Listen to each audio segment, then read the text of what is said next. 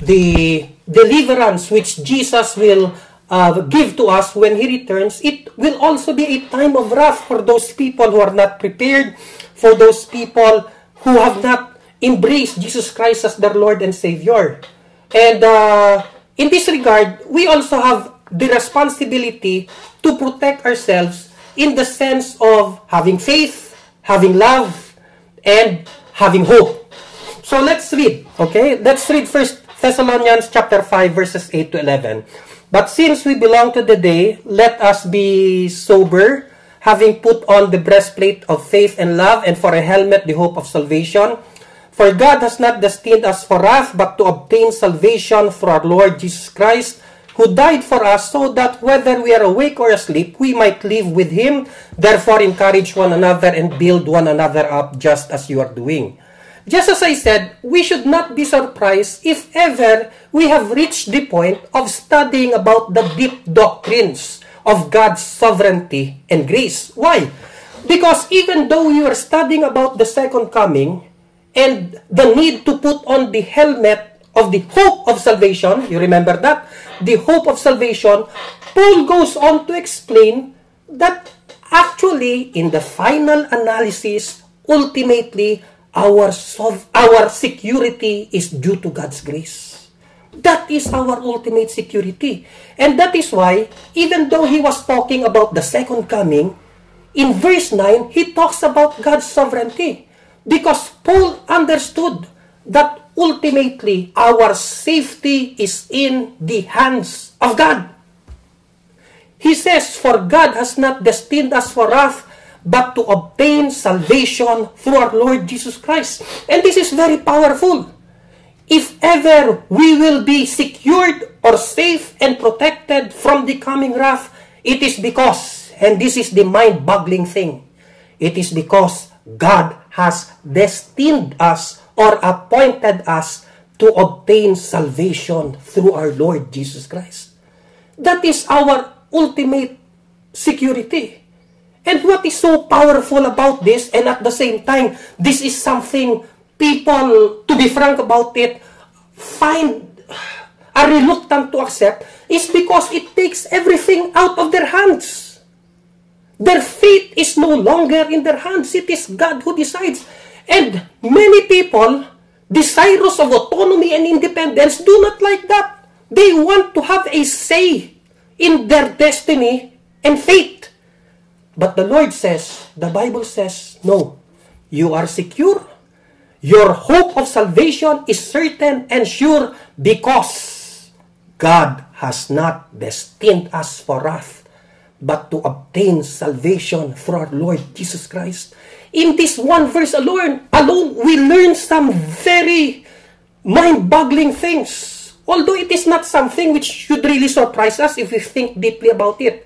What is it that we learn? Number one, our dependence on God is absolute. Absolute. Everything depends on Him. Our lives, the place we are born, our physical welfare, our spiritual welfare, our salvation, absolutely depends on the sheer mercy of God. But I also explained last time that even though our security and our salvation depends ultimately on this appointment by God, it does not work automatically. God has chosen to use means in order to implement His will. Okay, let me explain that. We already know that God, being great, omnipotent, all-powerful, and sovereign, we already know that His will cannot be thwarted. What He has decided, He will accomplish. Because the Bible says, I am God. I will do all my pleasure. I will accomplish all that I please. We already know that. It cannot be thwarted.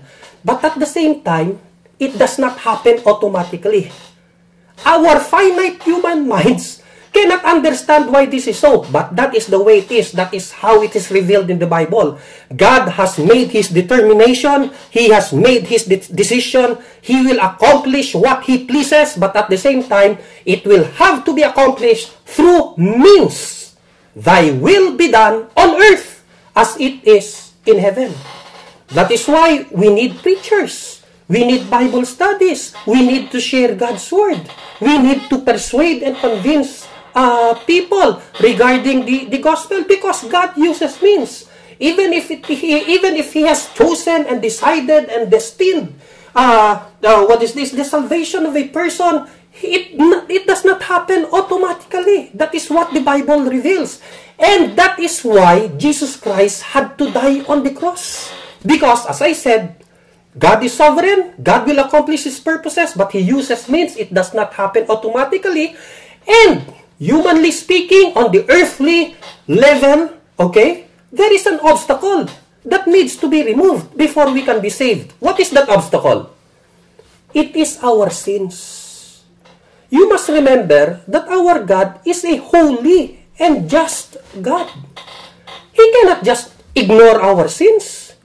Being a holy, righteous, and just God, His justice demands that the penalty for our sins be paid. Otherwise, His justice will be compromised. That is why Jesus Christ came down, this will just be a summary, and died on the cross for the forgiveness of our sins, to implement God's will. Now, a few Sundays ago, I pointed out, and even though this is once again puzzling for many people, I pointed out that if you really study and understand the Bible, the death of Christ is far more powerful than you think. Many people think that He simply died on the cross. But no. The Bible says that He gave His life a ransom for many. He laid down His life for the sheep so that the sheep will not be lost. In the same way that there is a connection between the undefeatable, indefeasible will of God and the death of Christ, there is a connection between the death of Christ and the inevitable eternal life which will be given to His chosen ones. And that is the meaning of verse 10. Look at verse 10. Who died for us so that whether we are awake or asleep, we might live with Him. I have no time to explain this anymore. All I am saying that Christ's death is powerful. It is meant to really give effect to the will of God of saving His chosen ones and giving them eternal life. That is why in John chapter 6, if you remember, and in John chapter 10, my sheep, they can never be lost. God has willed their salvation. My Father has willed their salvation. And I gave my life for them. Now, what is this deeper understanding and more biblical understanding of the death of Christ, which I was trying to explain a few Sundays back? I said, the Bible says, and the Bible teaches, that Jesus Christ actually paid for our sins. I do not know if you got what I was trying to say at that time. But I pointed out that the death of Christ is not hypothetical. Some of you might be wondering, what does that mean, hypothetical? I'm saying it did not merely make salvation possible, it made salvation inevitable for those people, for the sheep for whom He laid down His life, because He actually paid for their sins. And if their sins were paid, inevitably they cannot ultimately be condemned or punished because their sins were paid. That is what I meant by, and that is what the Bible means by actual payment. But again, here is again the paradox. In the same way that the sovereign will of God, although undefeatable, does not happen automatically, it needs to be implemented on earth. Thy will be done on earth as it is in heaven. The death of Christ, although powerful and effective and actual, does not happen automatically in our lives unless we believe. Now that is paradoxical. Yes, He actually paid for our sheep. He laid down His life for the sheep, and the sheep cannot be lost. But the way God has planned it is for His people, for us to believe and receive the benefits of Christ's death before we can be saved. If we just stick to the Bible, even if it's paradoxical, even if we do not know how to reconcile everything, the Bible says, believe in the Lord Jesus Christ and you will be saved. Therefore, if we do not believe, we cannot be saved. So I said this is paradoxical because do you not remember that the Bible says He has already destined, He has already appointed that we obtain salvation? Christ actually paid for our sins. So, but what happens if we do not believe? The whole thing will be messed up. The whole plan will be ruined, and that cannot happen. Something must be done to ensure the fact that the chosen people of God, these people whom He has not destined for wrath but to obtain salvation, something must be done to ensure that they will believe. Because if they will not believe, they cannot be saved. Now, you might say that is not so much of a problem. Believing in Jesus Christ as your Lord and Savior is easy. But that is a human misconception. Because the Bible teaches believing in Jesus Christ in a true and sincere and saving manner as opposed to natural faith, okay, is not easy. It's not even difficult. And now be shocked by this. It's impossible for a human being to do that. With man, it is impossible, although with God, all things are possible. Now, some of you might object and say, how can you say that it is impossible for human beings to believe in Jesus Christ savingly? You know, I'm not talking about merely intellectual faith, but really a repentant heart that sincerely and truly and humbly surrenders to the Lord Jesus Christ. That kind of faith, the real and true faith which really saves, is something beyond our power. And you might ask, why? Why do you say that? Very simple. Because we are sinners. And here again is another thing which we have not deeply realized. We do not understand the extent of our sinfulness. That is why we think we are easy. But never mind what I'm saying. Let's go to the Bible. Let's go to the Bible. Okay, what does the Bible say? The mind. Okay, where are we? Okay. Romans chapter 7 verse 8. The mind set on the flesh is hostile to God. It does not submit to God's law. Indeed, it cannot. This is our minds before we were saved. We were in the flesh. We were sinners. Ours is the sinful mind before we were saved. Those who are in the flesh cannot please God. Shocking. But the next question is, what does that have to do with faith? Okay. The Bible says in Hebrews 11:6, without faith, it is impossible to please God. In other words, faith is something that truly pleases God. But have we not just read from the scriptures that the person who is in the flesh, that is the kind of person we were before, cannot please God? Because our hearts, our minds are hostile to God, are at enmity with God. And look at Romans 3:10-12. What does the Bible say? None is righteous, no, not one. No one understands. No one seeks God. All have turned aside. Together they have become worthless. Now, no one does good. Not even one. But faith is good. Saving faith is good. Saving faith is pleasing to God. But the Bible says, no one does good. Not even one. Our hearts are desperately wicked and beyond cure. So how can we savingly believe? That is the question. What you thought was easy was actually impossible for sinful human beings. You will only realize this and you will only accept this if you understand how sinful we really are. But does not the book of Jeremiah say, the heart of man is desperately wicked and beyond cure? Does not this verse say, no one does good, not even one? Does not the book of Isaiah say, even the good works that we do are filthy rags? So how can we do that spiritually good thing, which is saving faith? How can we do that as sinful human beings? We will come to the answer later on. But before I say anything else, let me just point this out to you. Even if Christ died on the cross for our sins, actually paid, even if God appointed us to obtain salvation, as the Bible says, please remember, those are not my words. Those are the words which we read from 1 Thessalonians chapter 5.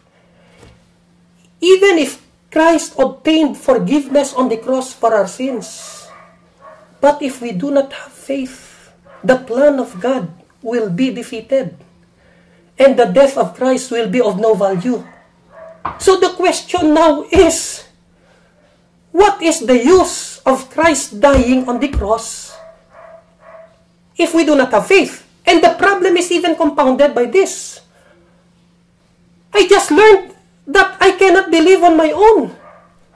That faith, saving faith, is impossible for me as a sinful human being. What happens now to the plan of God and the death of Jesus Christ? How do I answer that? That is a problem. Think about that. That is a very big problem. It's like trying to give a gift of a car to someone, but you don't give the key. Kung ano? Pagaan mo auto, pero wala yabi. Anong pulos ang auto? Hindi pag-antar kung wala yabi. But here is the grace of God. Here is the grace of God. Something that most of us do not realize. Last year, si Mutya, nag-13. She became a teenager. And so what we did, we celebrated her 13th birthday. We gave her what she asked for. She wanted a gaming computer. So ginhatagan namon siya as her gift for her 13th birthday, a computer. But you know what? Kung CPU lang ang ginbakal namon, kag wala kami naghatag mouse, kag keyboards, kag headphones, wala pulos ang CPU. Do you understand my point? Kinahanglan, I must not only give my daughter for her to really, benefit from that computer. Hindi, I must not only buy the CPU, I must also buy the mouse and the power supply and the keyboard and the headphones so that she could benefit from that computer. Otherwise, it's useless. In the same way, here now is the main point. Jesus Christ did not only die on the cross to obtain forgiveness for our sins. He also obtained the faith and the repentance that we will need in order to avail of the benefits of his death. Because even if he obtained forgiveness on the cross, but he did not obtain faith and repentance for us, his death would be useless for us. And his blood will be wasted, which cannot happen. Because if you remember in the book of Isaiah, the Lord said, he will see, when he died on the cross, I will see my offspring, I will see them, and I will be satisfied. The death of Jesus Christ was intended to be a complete success. And in order for that death to be a complete success, he procured, he obtained, he purchased not only forgiveness for our sins, but the faith and the repentance which we will need to avail of that forgiveness and eternal life. You might now ask, Brother Dennis, where is the verse in the Bible which supports that? Romans 8:32. Romans 8:32. He who did not spare his own son, but gave him up for us all, how will he not also with him graciously, freely give us all things? If he could give us Jesus Christ for the forgiveness of our sins, how could he not give us the faith and repentance that we will need in order for the death of Christ to be effective for us personally? That is why, as I said, if you really understand the Bible, you will realize things you never understood before. What does this verse mean? Romans 8:32. He who spared not his own son, Jesus Christ died for you. He gave you his own son. He actually paid for your sins. Then he will not purchase and procure the faith and repentance which you will need to avail of that death? No, He who spared not His own Son, He will also freely give us what?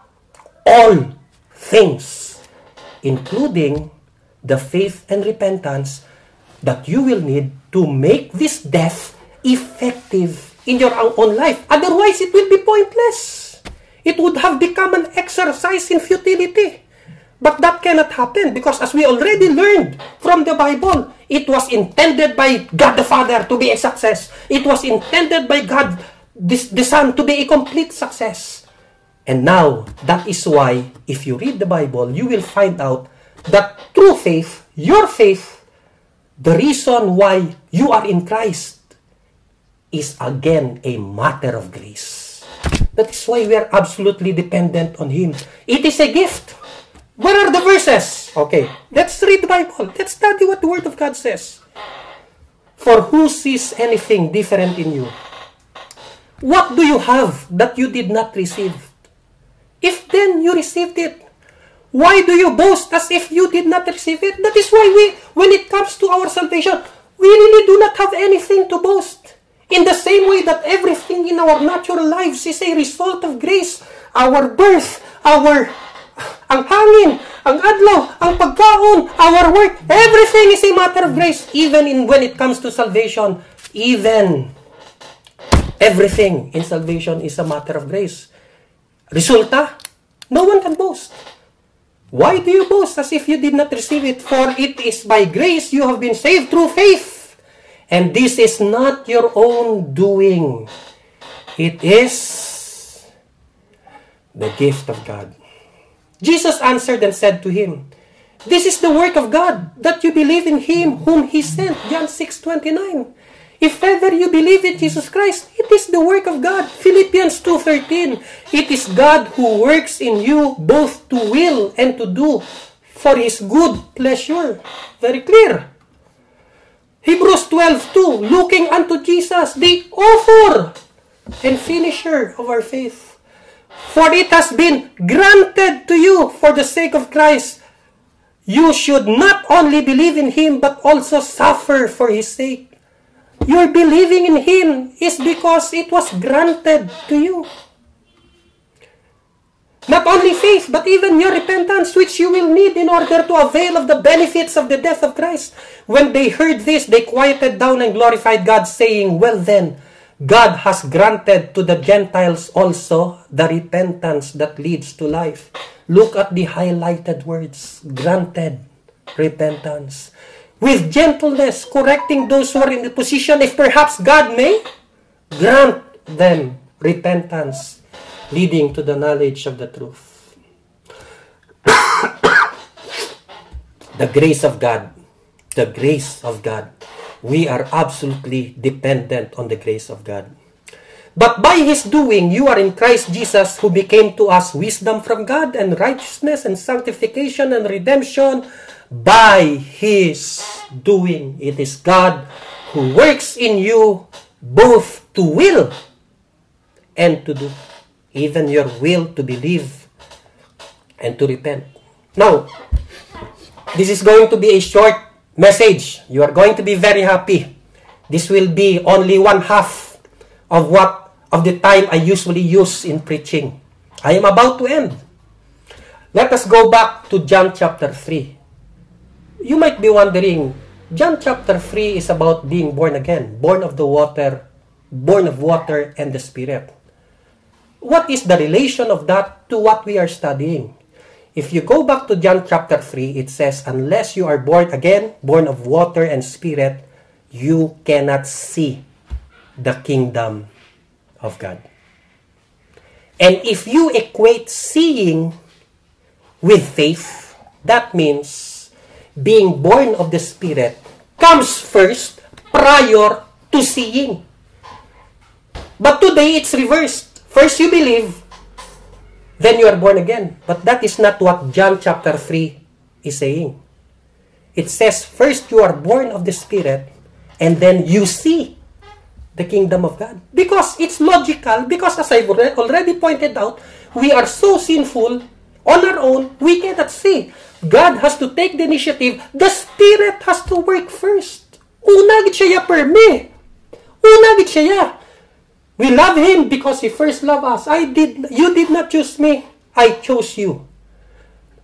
You must be born of the Spirit in order to see the kingdom of God. That is why this is related to what we are studying. Because now, in the same way that, okay, summary, go back. It's a big picture, it's all connected. The Father decided. Okay? The Father decided. But it does not work automatically. The Son implemented. But it does not work automatically in our personal lives. The Spirit now applies. God appointed. The Son atoned. The Spirit applies. This is where the Holy Spirit comes in. What does the Bible say? When the Spirit of truth comes, He will guide you into all the truth. For He will not speak on His own authority. But whatever He hears, He will speak. He will declare to you the things that are to come. He will glorify me. Now take note of this. He will take what is mine and declare it to you. All that the Father has is mine. Therefore, I said, He will take what is mine and declare it to you. Remember what we said, what we learned, that when Christ died on the cross, He not only procured forgiveness for our sins, He also procured the faith and repentance that we will need in order to avail of His death.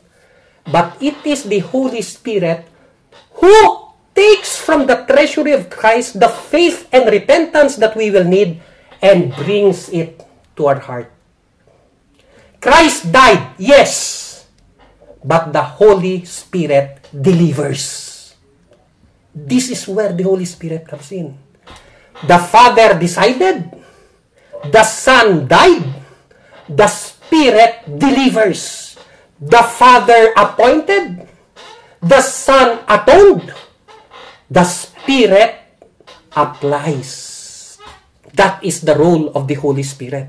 And that is why this is connected to what we have been studying about the need to believe in order to be saved and the fact that it is still a matter of grace. It is the work of the... Do you not see that God does everything?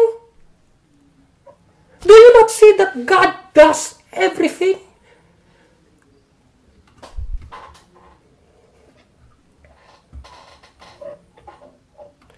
But as it is written, what no eye has seen, nor ear heard, nor the heart or man imagined, what God has prepared for those who love Him. Salvation, He has prepared that. These things God has revealed to us through the Spirit. For the Spirit searches everything, even the depths of God. For who knows a person's thoughts except the spirit of that person which is in him? So also no one comprehends the thoughts of God except the Spirit of God. Now we have received not the spirit of the world, but the Spirit who is from God, that we might understand the things freely given to us. That we might understand through the Spirit. And we impart this in words not taught by human wisdom, but taught by the Spirit, interpreting spiritual truth to those who are spiritual. And very important, verse 14. The natural person does not accept the things of the Spirit of God. On our own, we cannot accept this great revelation and teaching about salvation. It has to be revealed to us by the Spirit. That is why when Peter said, you are the Christ, the Son of the living God, Jesus told him, blessed are you, Simon Bar-Jonah, for flesh and blood did not reveal this to you, but my Father who is in heaven. Once again, it's sovereign grace. Once again, it's the initiative of God. On our own, the natural person does not accept the things of the Spirit of God. But these things, God has revealed to us through the Spirit. As far as our sinful selves are concerned, we will never believe. We will never choose God. If God had not chosen us first, we will never choose Him.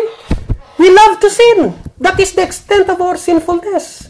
But God, in His grace, appointed us. Christ died for us. And the Spirit applies the benefits of Christ's death to our hearts. He opens our hearts to receive what we in our sinfulness will not receive on our own. That is why in the case of Lydia, in Acts chapter 16, the Bible says, while Lydia was listening to, the sermon of Paul, the Bible says, the Lord opened her heart. Let me tell you a story. I will close with this. One more verse before I close. Okay, one more verse before I close. Okay, we've already read that. Okay. Conclusion. As I said, this is short. Then I will tell you a story. Okay, look forward to the story. For we know, brothers, loved by God, that He has chosen you. Oh, we've studied this. God has chosen us. Because, how do we know? How did Paul know that that God has chosen the Thessalonians? Because our gospel came to you not only in word, but also in power, and in the Holy Spirit, and with full conviction. If the Holy Spirit will not work, the word will not have a powerful effect. But the Bible says, Paul knew that the Thessalonians were chosen because the Spirit, in His sovereignty, the wind blows where it pleases, in His sovereignty, the Spirit worked powerfully as they listened to God's word. The gospel came not only in word, but also in power and in the Holy Spirit with full conviction. Now for the story. The story. Ma-close na gid ko niya. Tuod na gid niya. Many years ago, mga 35 years ago, tigulang na gid ko niya, I was a member of the Still Waters Band. I was a musician. I was the keyboardist for Pastor Pitt's, Pastor Pitt itabang, kilala nyo, di ba? Still Water Bands. Akong nagatukar sa piano, nagakanta-kanta ko. We would go all over Negros Occidental, sometimes even as far as Iloilo. We would go to Iloilo. We would have concerts in all these municipalities. Then, after we would sing and play and perform, si Pastor Pitt, since he was a very good evangelist, he would evangelize. He would preach the gospel. Okay. One night, medyo gaulan, it was drizzling, medyo gaulan-ulan. I remember after we sang, after we performed, nag-preach si Pastor Pitt. But that night was very special among all the nights that he preached. Because while he was preaching, tumahibi ako.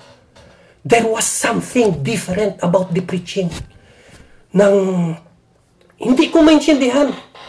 I was of course already saved. But even then, I felt kakalma man lang siya magwali. Wala man siya, hindi ba siya pareha sa akin nga pala single. Pero he was, he preached calmly, he preached from a human perspective, ka-ordinary. Pero there was something different. I felt moved, though mahibig ko. And after the sermon was over, kag gin-invite niya ang mga tao nga mag-come forward. Di ba? Usually, amo nagkakatabo, no? After the sermon, those who want to receive Christ, come forward. Kadamo-damo sang nag-forward. Kadamo-damo sang nag-forward. And I could see some of them though mahibi. That was a unique and special night. But that's not the end of the story. Because the next night, we were in another municipality. Pastor Pitt, after the concert, preached the same sermon. Pero for some reason, I do not know what word to use. Prangkana yun lang. It was dry compared to the other night. But it was the same. Almost the same, gitya. What was the difference? This is the difference. This verse. This is the difference. For we know, brothers, loved by God, that He has chosen you, because our gospel came to you not only in word, but also in power, in the Holy Spirit, and with full conviction. Brothers and sisters, application. Let us praise God for His grace, and let us be absolutely dependent on Him. Because everything we are, everything we have, our salvation, our faith, our repentance, we owe it all to Him. All of grace. All of grace. Let us pray. Lord and Heavenly Father, we lift up our hearts to you.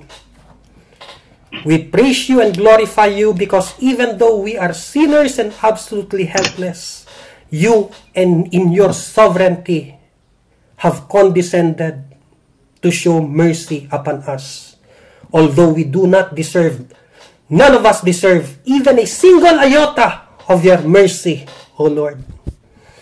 But thank you, O Lord, that in your grace, in your sovereign grace, in your sovereign mercy, you chose us, you reached down to us, your Son died for us, and your Spirit delivered to us the benefits of Christ's death so that your omnipotent will might be fulfilled in your life. Lord, please humble us so that we will accept the truth of your word, the truth about your greatness and goodness, even though it goes against the inclination of our hearts to be independent and autonomous. Help us to just bow down before your sovereignty, because you are God. We are not. You alone are truly free. You alone are all-powerful. And your will, it will be done. We submit to your will, we trust in your heart, and we praise you every moment of our lives for being our sovereign, merciful, and gracious Father. Let this be the motto of our life every moment of our remaining years. All of grace, all of grace. Praise the Lord. In Jesus' precious name, amen.